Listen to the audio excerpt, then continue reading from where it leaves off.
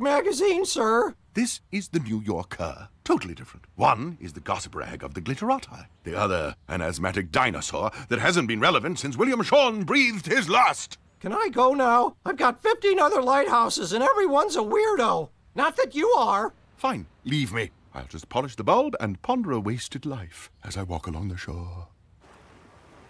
I rewrite it every time the tide goes out. Listen to me! Life is short. Don't spend it on foolish, empty revenge. If you buy a mailbox, I wouldn't have to talk to you anymore. Fine.